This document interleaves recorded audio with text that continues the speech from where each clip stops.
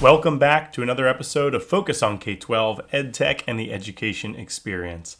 I'm your host, Doug Konopelko, Education Strategist and National Esports Manager at CDWG. Today, I talk with Ashley Cowger, the Executive Director of Strategy and Integration for Indianapolis Public Schools. We talk about education as a civil right, digital equity, and so much more. Let's dive in. My name is Ashley Cowger, and my title is Executive Director of Strategy and Integration for Indianapolis Public Schools. I've been working in education for the last 16 years in the nonprofit sector, education public policy, and for the last about 7 years have worked in district leadership in Indianapolis Public Schools. Interesting. So you've got a little bit of a different experiences under your belt, right? So where are you focusing your efforts? What's your soapbox with your work these days in Indianapolis? I mean, the largest one, I think, thanks to our friend COVID, is really figuring out how we're enabling digital environments for kids so that learning can be continuous in any way in which we're doing learning in school, out of school. One of the things that we've been really pressed by in the education environment in the last year and a half, almost 2 years, is making sure that we're affording civil rights to students in the midst of a pandemic. And some of that has really come from bridging the digital divide that has existed in many school districts around the country. And some of what we're really struggling with across the country, but then also working to problem solve and providing transformation along the way, is how the digital environment is making sure that we are affording just basic rights to students, rights to information, rights to high quality curriculum, rights to tools that they need to complete school, whether that's in person, remote, hybrid, all of the contexts that we're seeing play out around the country. Absolutely. So how does equity then play a part in that? I think one of the things that, again, we've kind of been thrown into the deep end of the swimming pool, meaning school districts, is equity really in terms of the digital technology and access to learning outside of a physical school building has largely been the context of who's had and who has not for many years in terms of basic resources. So the schools that are in affluent communities or have great tax income have not necessarily been the schools that have struggled with the digital divide in the last 10, 20, 30 years. Then districts that have not had the same access to resources, largely school districts that are high poverty, high minority, high and differential ethnicities across the school district, has had this struggle in access to technology. So when a pandemic hits and now we're trying to figure out how do we do school because we see no end in sight, the equity problem that we really ended up seeing was a digital equity problem because we don't have devices, because we don't have electronic curriculum, because we don't have, and all of that backtracks to basic resourcing of school districts, the way that taxes have been allocated in communities, the way that referendums have passed or not over time.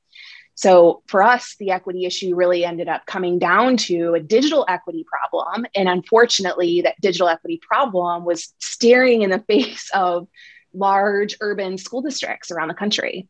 For folks who don't know, maybe tell us a little bit about the makeup of Indianapolis Public Schools for context. Yep, we are the largest urban school district in the state of Indiana. We serve about 27,000 students, and our student makeup is incredibly diverse throughout our community. We are around 70% free and reduced lunch population for the district, gives and takes depending on the point of the school year. And we're concentrated in the Indianapolis City Center. So we are part of Center Township in the heart of Indiana. And we are a school district who has seen the community change a lot over the last 30 years in Indianapolis. So Indianapolis Public Schools was once a district that served about 100,000 students. And as suburbia really started to happen around the city center, we saw the school district kind of break up into pieces around the community. So we've seen a huge historical change in the last 30, 40, 50 years in Indianapolis. But we maintain about 27,000 student population and serve lots of different ethnicities, races, serve many world languages in our community. So since sometimes when we're not at the point of delivery with students, right, we're not the one standing in the classroom with them, it can become difficult to understand, all right, how do I impact X, Y, and Z, right? So today we're talking about equity, we're talking about education as a civil right, we're talking a little bit about resources. So how do we impact that as education leaders, or what do we do, right, to help with that message and with that mission? I think as education leaders, we have a responsibility to not lose sight of what's happening in a classroom. Some of that can just be by invitation. So I spend a lot of time working with teachers, working with school principals, and visiting our school buildings. I think that helps paint the picture of the challenges that schools are facing. It's one thing for a district or an education institution or organization to see the data on paper and to do feedback surveys and elicit feedback and use it. It's another to be in the thick of what's happening in an everyday school environment. And I think it helps us understand what district level or organizational level changes could help make the teaching and learning environment much more conducive for learning in whatever way in which we might have to do learning, especially given that COVID is still present in our school districts. So I think the thing that we end up, coming down to as the adults who are serving kids either directly or kids by our participation and employment in educational institutions comes down to a choice of being an active participant in a school or not. And I think for many of us, it actually looks like being a parent. So we are parents of children who are going to school and being served by somebody else for most of the school day. And to volunteer to help out for an hour in a classroom and understand the complexity of what teachers are faced with, the complexity of what principals are faced with, is what really adds the humility to this understanding of we've got a very complicated environment in schools. And it's been that way for a very long time. It's just polarized now because of COVID. And for us to have the humility as a parent who's just helping out for an hour during a class, or as an educator who's maybe not been in a classroom for 10 or 15 years, to raise your hand and say like, hey, first grade teacher, I'd love to come read to your kids today. Or in the next couple of days, could I release you for an hour and spend the reading block with your students? It's our way of serving, but maintaining perspective on what matters most and what the challenges actually are. And it's the best opportunity to get feedback from educators and leaders in buildings around what's working, what's not. What do you think is an organizational problem versus a problem that you're just struggling with in your school? So I think it comes down to choice and responsibility as how we're showing up in a building to serve and to lead. And again, for a lot of us, that can just mean being a parent. But at the end of the day, it's a choice that we end up making that gives us the perspective and keeps the very genuine and authentic parts of I'm here to serve, and I'm here to serve and support you and the kiddos in your classroom, versus I'm going to send you a Google form and you tell me what you think. So I think that plays out in just the way in which teachers see us rally and support, and principals rally and support for this 27,000 student organization here in Indianapolis. Yeah, it sounds like, as a district leader, it's really important to get out there and be in the district, right? And not just, in the office if you can. I love one of the examples that you used there, because that was always when I felt like my vision was sort of getting too cloudy after a while, right? Being in too many calls or meetings or whatever. And I started to feel that disconnect. I would call one of my schools and say the same thing you just said, which is, can I just come and read to a group of students for a half an hour? And I think that really helps kind of recenter and get you back into the mindset of like, okay, this is why we're here. This is what we're doing. These are the education experiences that we're building for our students. So in addition to like getting out there, right, when you're making these decisions, there's also just a ton of stakeholders. And so how do you then, make sure that all of these stakeholders have voices that are being heard? When we talk about equity and this being education being a civil right, we have to make sure that we're getting our stakeholders involved. So how do you do that? And maybe an example of, when that's worked or not worked or whatever. Man, I could give you so many examples, especially what's not worked. I think as a large organization, feedback and authentic stakeholder engagement is something that we could kind of look at and get sweaty and concerned about because it is a lot.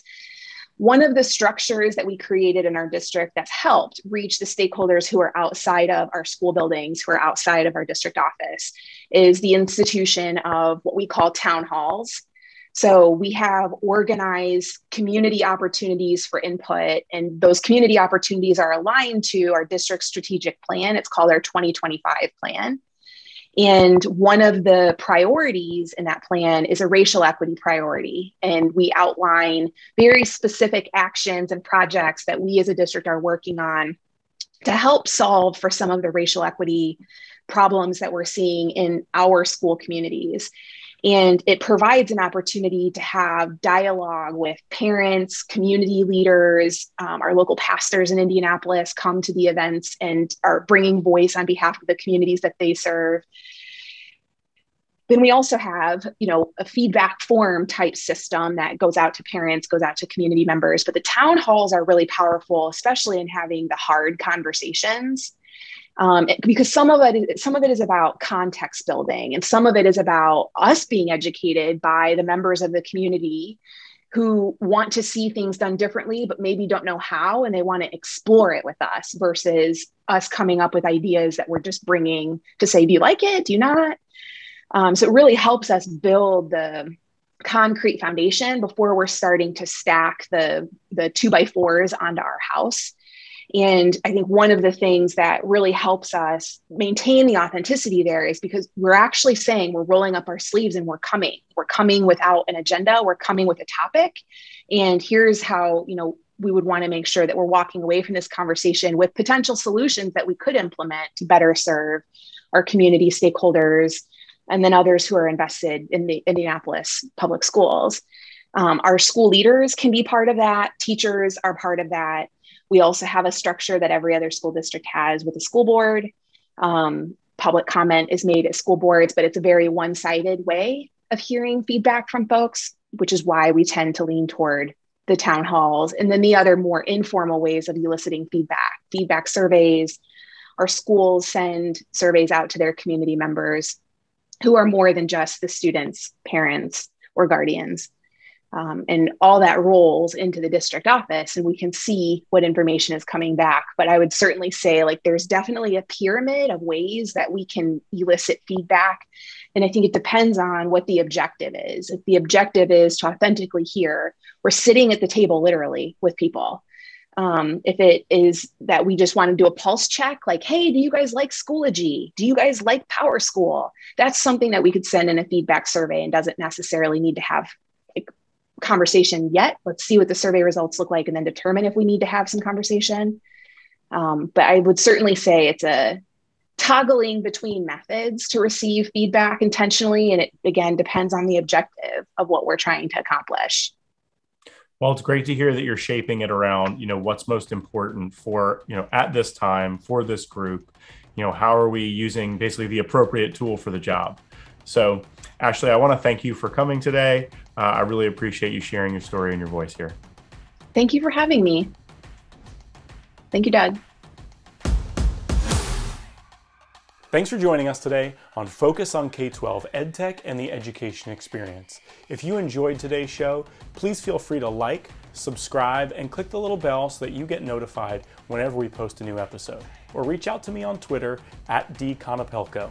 Thanks for joining us. We'll see you next time as we focus on K-12.